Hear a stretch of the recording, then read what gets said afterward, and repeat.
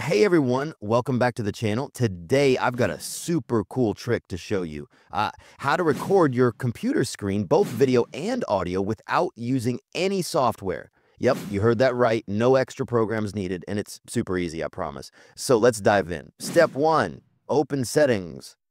First things first, grab your mouse and head over to the start button, that little Windows icon at the bottom left. Yeah, click that. Then we're going to go to settings. It looks like a little gear icon, pretty easy to spot.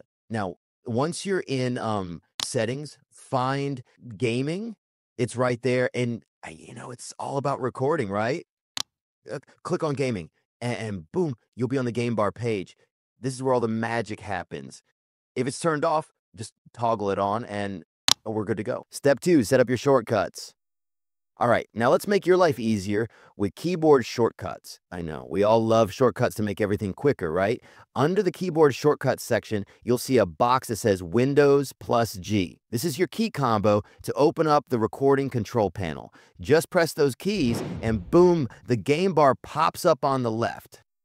What? Wait, here's a pro tip. You can actually customize this. I set mine to Control plus C, makes it even faster for me. So hit save, and now you've got your own personal shortcut. Step three, set up your recording. All right, now let's fine tune your settings to get everything perfect. You'll see a few important things. Open folder. This is where all your recordings are saved. You can change the folder if you want, but the default works just fine. Background recording, want to keep recording even if you forget to press the button, just toggle this on. It's like having a secret recording agent working in the background. Max recording time, you can set this to however long you need, maybe 2 hours or even 4. No limits, just vibes.